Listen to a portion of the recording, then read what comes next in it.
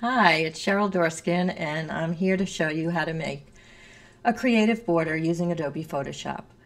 So I have my image that I'm using in tribute to Kandinsky and Van Gogh, and the first thing we're going to do is unlock this background layer by double-clicking it, and we're going to rename it.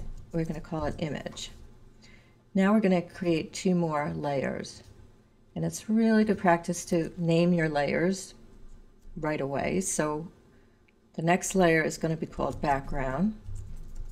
Normally, the image is the background, but we're going to change that. And the second layer is going to be modify border to represent the command we're going to use. Then I'd like you to restack them. Put background on the bottom, image in the middle, modify border up top.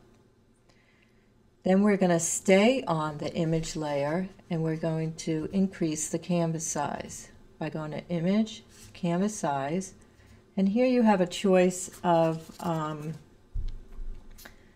different ways to change it. I'm going to use percentage. It just works as a teacher to keep percentages. So 120 all around, even border. There we go. So now I'm going to go on to the background layer. It's really important that you stay on the layers of this exercise. That's where people have problems. Otherwise, it's really easy. I do want to point out that this is the default foreground background. So I'm going to go to Edit, Fill, and I'm going to fill with my background color, which is white, and I'm going to say OK.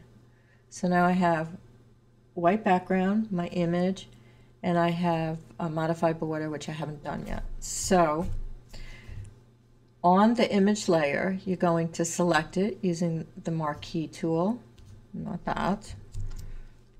And so you're going to select the layer, and we are then going to move up to the modify border layer, and we're going to go to select, modify border, click border, and here you can put in any number you want, and it does default to what you used last, and I'm going to use 50. Well, actually, let's change it just so you can see. I'll use 60, and now you can see those dancing ants. Now I'm going to pick a yellow border to really sort of hone in on Van Gogh. And to do this, you could do it a number of ways. In Photoshop, you can always do everything a number of ways. So I'll start this way first. We'll go back to Fill again, and I'll click on Color, and it brings me up the color picker. And I also have, if you can see over here on the left, follow my cursor, I have a little eyedropper. So I'm going to pick one of these sunflowers, and you can see if I move around, not all sunflowers in the photo are the same color. So now I'm looking for tonality, and I'd rather have a more somber yellow than bright, because with Van Gogh in mind. So I'll say OK, and I'll fill it with that color. Now you can go through the blending modes and really change that border. I happen to like lighten. The shortcut is you can press on the Mac the Shift key and the plus, and it will take you through different blending modes. This linear dodge add is new to the CC Photoshops. Here's lighter color. So, I mean, at this point, a little of this is aesthetic taste. You know, for me, I won't go with this divide, because if I wanted blue, I would have picked blue. So if you do Command minus, you can go back to find one you like. I like this lighten. Let's just see. I think I'm going to keep it on lighten.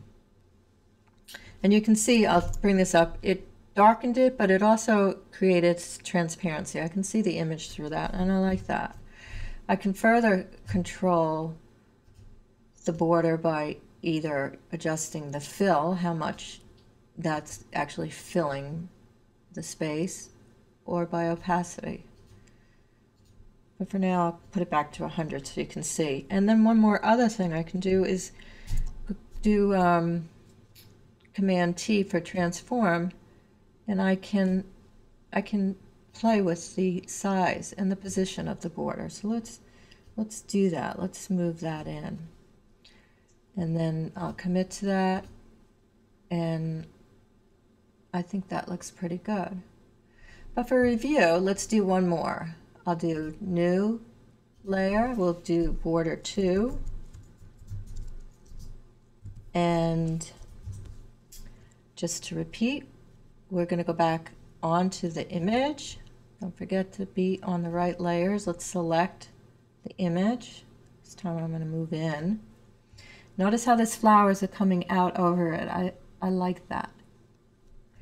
Anyway, I selected the image. I'm going to go to border 2. I'm going to do select, modify border, default it to 60. Let's go to 80 this time. Let's like really pump it up and say okay. And now let's add, you know, you can add any color, but I'm going to add a green. I guess maybe play it a little safe. And that's a little too cheery of a green for me as well. And so just remember, green, there's many colors greens. So although green is a name of a hue, there are many tints and tones. And I'm going to pick a darker, deeper one. And I'm going to fill, notice my foreground color is now green. So I'm going to fill that border with my foreground color, and I'm going to say okay.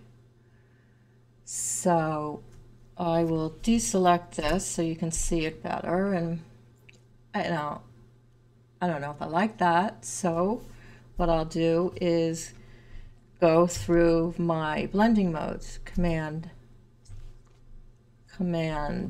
plus does this dissolve thing. If I lower it, I don't know, could be a little Van Gogh-y, but let's see what else. Shift plus, make sure you're on the right layer. Now that's sort of interesting because I like how the flowers are popping there, but I don't like the color got too dark, so I could lower that. So I think this is a good place to stop. I will say that the picture needs a signature, so perhaps join me for my painting photos class, and you'll have opportunity to do signatures there. Thanks a lot for listening, and I hope to see you in class.